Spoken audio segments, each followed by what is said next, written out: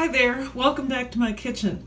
A lot of people have asked me, again, why the name Beyond Sauerkraut, or Kicking It with Karen, Beyond Sauerkraut, and what I'm trying to do with my channel. Well, there's a number of things I'm trying to do. First of all, it's beyond sauerkraut, so yes, we're talking about fermenting, but far beyond that, a number of other things that I do for my health, what I eat for my health and well-being.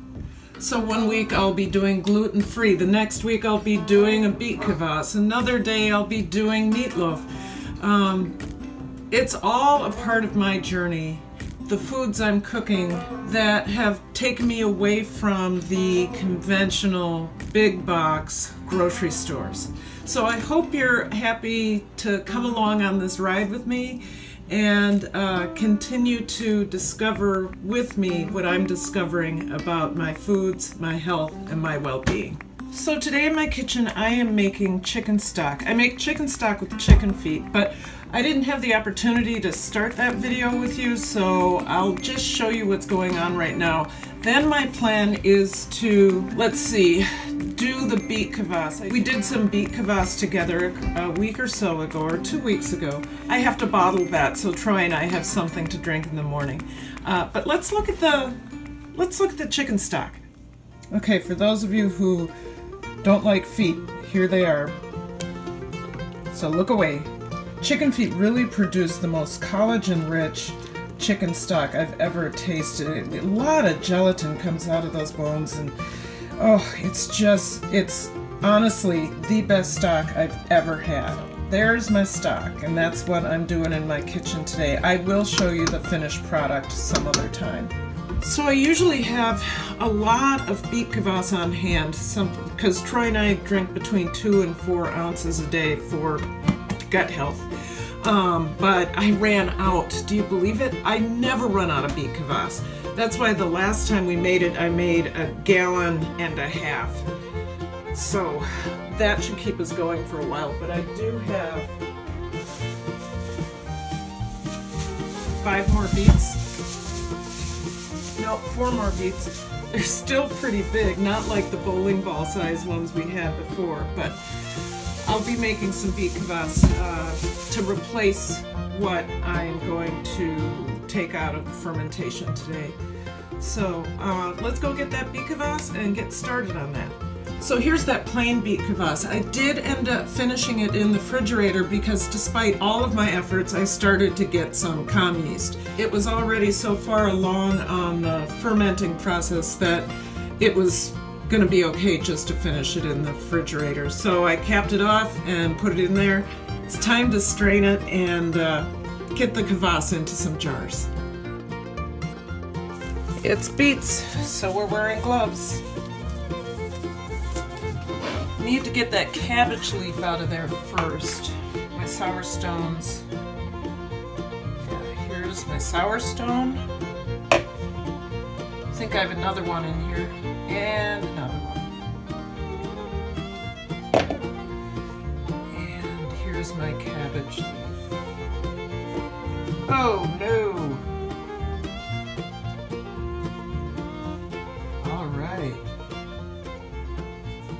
So we're going to strain our Beet Kvass, and I just want to remind you, when you are working with probiotics, please don't use a metal strainer or a metal spoon. Try to use something that will not react with the acid in the beets. Okay, here we go. Oh, that's such a pretty color.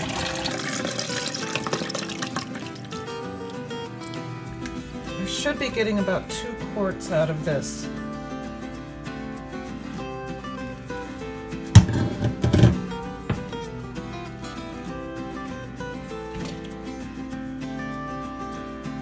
Oof. Awfully thick, kind of viscous, but it smells so good.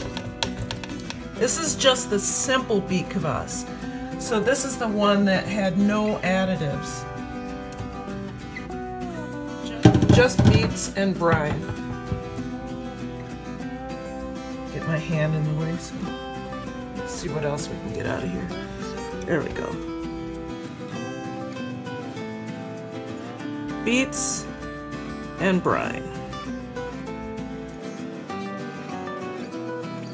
Okay, I think that's good enough. So you could actually use these beets for a second fermentation, but I really like my Beet Kvass strong, so I'll just feed this to the compost. Now you absolutely do not have to add this, but I am going to add a 1/4 cup of ginger bug, which is just fermented ginger that has been fermenting for, well, actually this, I've been adding to this ferment for a year, so it's quite alive. I've been adding sugar and ginger to it. The reason I'm adding this is because I like a little bit of fizz in my Beet Kvass. You'll see that in my video about making apple ginger beet kvass. I'll put a link to that in the card above and the description down below. Isn't that a pretty red color? Look at that.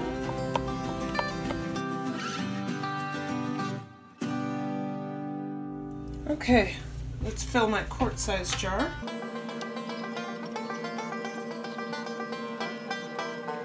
Leaving a little headroom. I'm going to let this sit at room temperature for about a day or two so that we can get some carbonation. Of course, these jars have been sanitized. Boy, that's thick. There we go.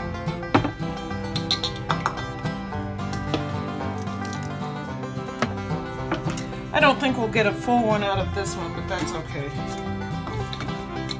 Maybe we will.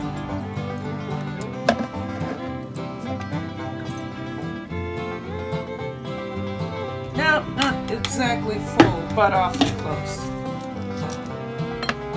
So this is really just a simple Beet Kvass. Beets and brine. That's it. Let's see how it tastes.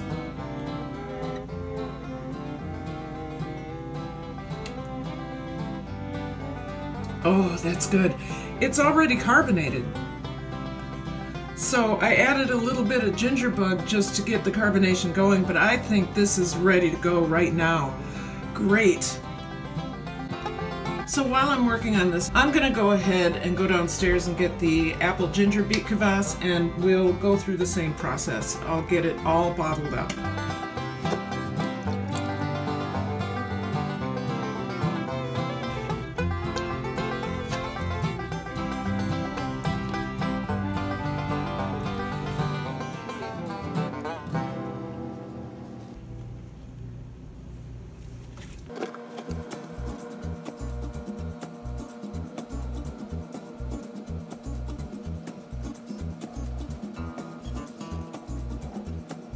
Okay, let's taste this before we put anything in it. I don't think I'm going to need any ginger bug to make it carbonated. So let's see what it tastes like. Oh goodness. This one really has a strong apple flavor. That apple is coming right out, and it is carbonated, so I don't need to add any ginger bugs. So excellent. Oh, apple ginger Beet Kvass. All right, I got about a quart, or I got exactly a quart. Let's do this.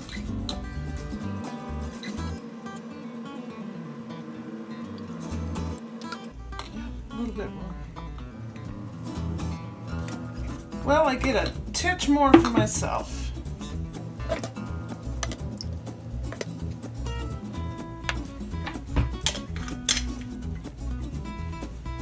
Okay. Excellent. That apple is so powerful. Sweet, savory Beet Kvass. Love it. Before we go, let's check on the chicken stock.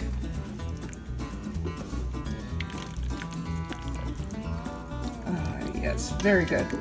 This will take about 3 more hours to cook down. And then I will strain it out and I'll have a beautiful, thick chicken stock.